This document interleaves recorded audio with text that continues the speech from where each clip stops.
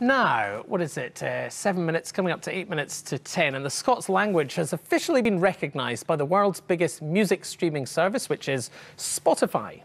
Folk singer Iona Fyfe campaigned for the change, and we'll hear why in a moment. But first, here she is in action. Come a high, come a do, a high, come day, high, come a diddle, come a dandy, oh. We hae a gallant catchy dame, I Simpson is her name, for to tell her pedigree, I really would think shame. Come a high, come a do, a high, come day, high, come a diddle, come a dandy, oh. She dresses up on Sunday, we had heat above the level, her teeth had all the ivory that would scare the very devil. And Iona's on the line now. Lovely to hear you singing, but tell us a bit about why you started this campaign to take on Spotify. Thanks so much for having me.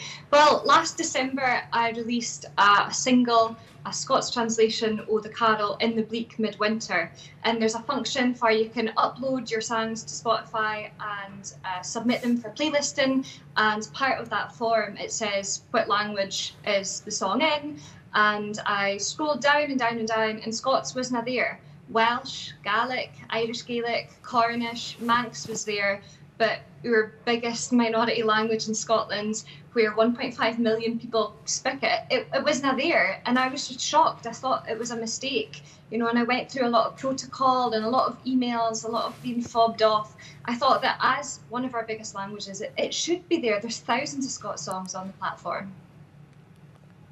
And what does that mean in terms of it being there? Does it mean more than just that's a box you can tick on Spotify? Does it give you better access, for example, to promote the language and the genre? Increasing the visibility of Scots on any platform increases the fight for a Scots Language Act. We have a Scots dictionary. However, Scots speakers and folk that work in Scots, they might write in Scots, sing in Scots, you know, publish music in Scots, and there's a lot of clapback on social media with people of a certain political leaning saying it's no a language, it's no a real language, you're uneducated, you're no speaking correct English, you can't speak properly.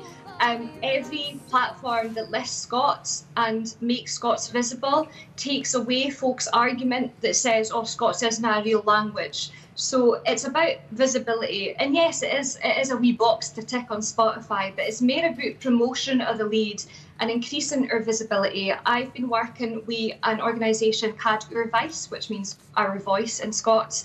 And our main aim is to get a Scots Language Act pushed through Parliament to put it on equal footing with Gaelic and English. And that's really important because as a language that's registered under the European Charter for Minority Languages and is protected under that, it's not actually protected in our own country at all. We'd love to hear more Scots, but unfortunately we're right up the end of the programme, Iona, but it's very nice to talk to you. Thank you very much, Thank Iona. you.